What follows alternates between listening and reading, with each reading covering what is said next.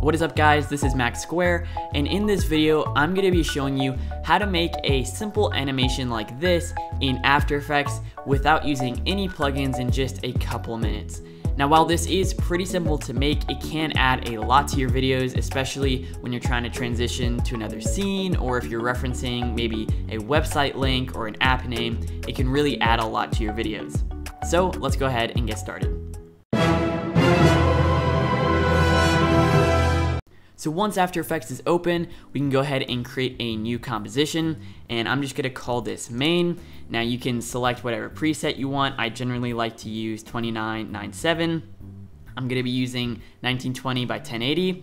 Now the duration of this composition is completely up to you depending on how long you need this animation to be, but I usually use 10 seconds for this.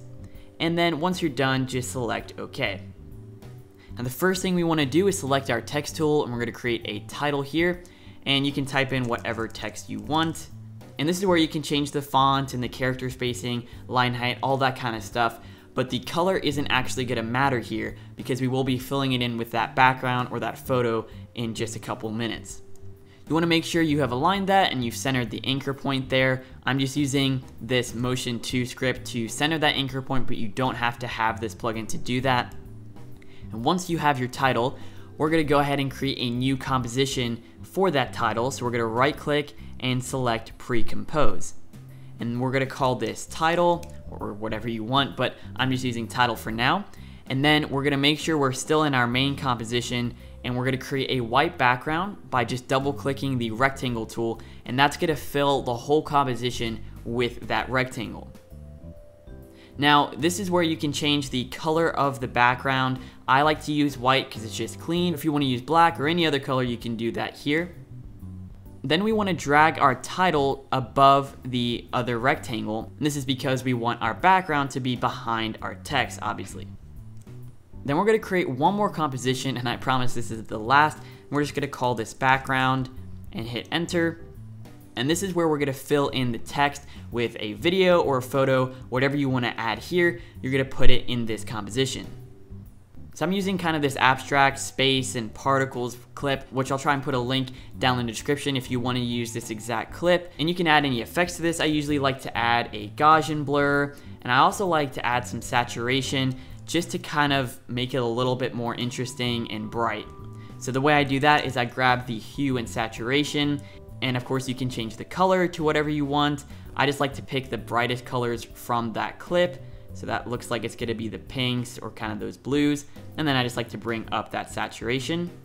Now once you finish editing your background, then you can come back to the main composition. And obviously we don't see anything, and the reason is because we haven't added our background in. So you wanna drag your background in, and you wanna put it as the very bottom layer. Then you want to click on your shape layer, and we can rename this to something like white BG just to keep it clear. And you want to come to the track matte and select alpha inverted matte, and it's going to select the title. Now as we go through our sequence, you'll see that the background is actually moving through our text. Now any changes you make in here, so let's say I select this clip and I remove that hue and maybe I add some lightness, whatever I do, you'll see that it updates in the composition there.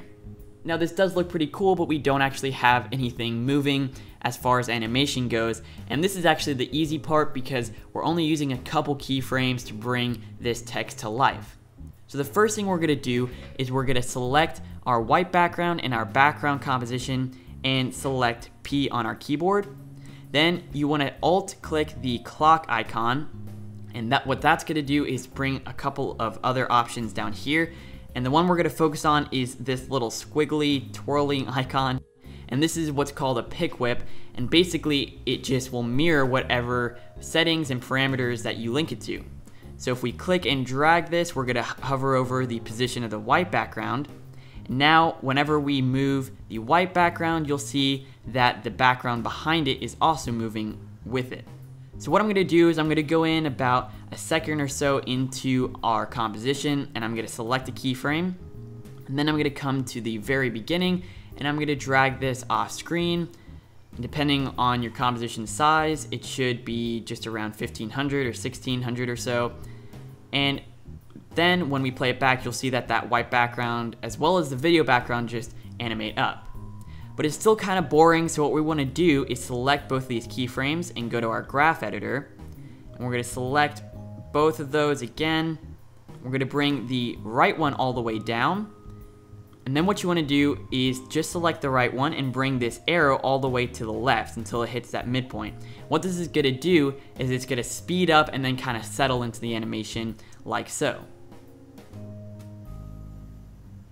Once it's rendered, you'll see something like this. And the last thing we're going to do is just scale down our text. So what I like to do is make it really big. I like to maybe start around 125, maybe 130% at the beginning, and you set a keyframe there, and then come all the way over to the end of your animation. Maybe it's around 8 seconds or however long it is, and then set it to 100. And this just adds a little bit more movement in addition to that video background. So now you have the white background coming in, you've got the video background filling in the text, and then that text is also just shrinking down a little bit. Now wherever you want to end your animation, it's really simple. Just go back to the white background and select a keyframe on the left here, and then come over to when you want it to end. So I'll go to 9 seconds here, and then just bring that animation back off again. So now when you play your animation back, you get something like this, which is what we saw at the beginning of this video.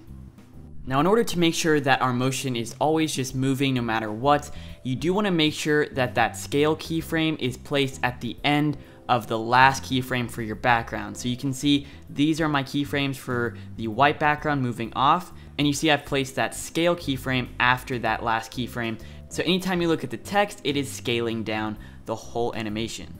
Now one thing to note here is if you want this animation to scale up over whatever video or photo you have behind it, maybe you have a screen recording or whatever and you're working on here, then you want that white background to fade over it, you want to make sure you use the right export settings.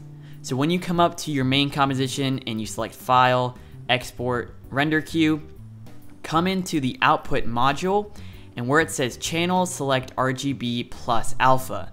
And what that's going to do is if you switch on your transparency grid, wherever there should be transparency, it'll just use that grid, and that is essentially where your video or whatever other media you're using under it will go. So guys, that is it for this tutorial. I hope for those of you that are trying to improve the quality of your videos or maybe your projects, that this technique has helped you. I know while it may look pretty cool, it also means that for every title you use in your video, you have to go export through After Effects. But because it's such a short little transition, it doesn't take that long, and honestly, it's worth it to your viewers and your audience.